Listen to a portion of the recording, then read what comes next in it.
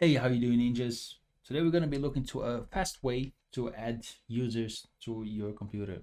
I just want to ask you to leave your like and subscribe to the channel to show your support. And if you have any ideas on future topics or videos, just comment below. I would love to hear what you think.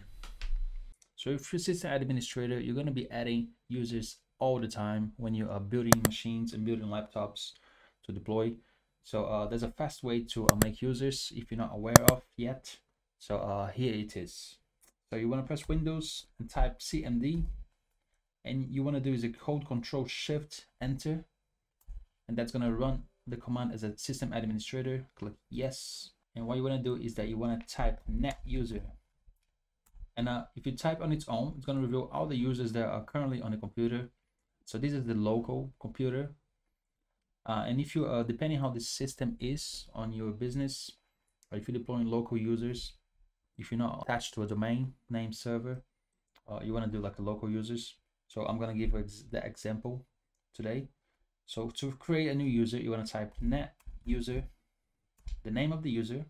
So I'm going to type John, the password for the user.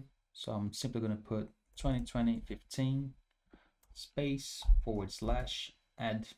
So this command is going to create a local user on the computer.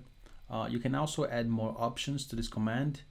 Like if you want to add a full name, or if you want to add any notes to when you're creating this user, you can also add flags to it.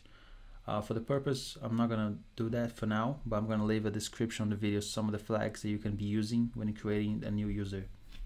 Just these should be enough to create a user on the local computer. So I'm going to press enter, and as you can see, the user has been created successfully. So I'm going to check here, press Windows, and as you can see, I have John created. Another command that you'll be using is changing user password. So you can do that by two ways. So one way is that if you type net user, the name of the user that you would like to change the password, and just type the password that you want. So I'm going to make a very easy password and press enter. And as you can see, that has changed the password for the user. Now, the second option that you can change the password for the user is using the asterisk option. And the way that you would use that is that if you're sitting next to a user, or if you're on a remote session and you would like the user to input a password, and you do not want to see the password that he's typing. So what you want to do is that you want to type net user, the name of the user, and space and asterisks. So you press enter. Now the user is going to be prompted to type the password, and now he's going to be typing in, but it's not going to be showing any feedback on the command line. So just make sure that the user is aware of that, because that can catch up some people by surprise. So I'm just going to type the same password again, press enter, and he's asking me to confirm the password, and the command has completed successfully. So these are two ways to change the password for a user. Another command that you'll be using quite often, I believe, is just deleting the user.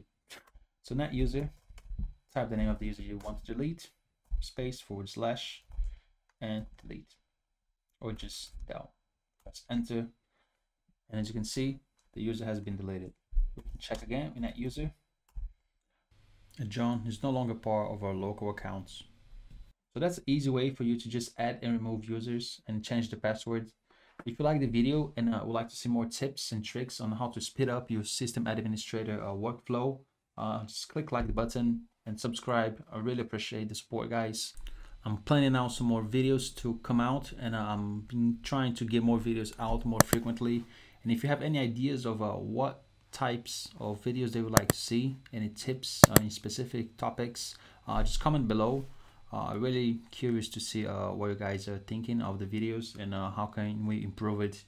So thank you so much for the support, guys, and I'll see you next time.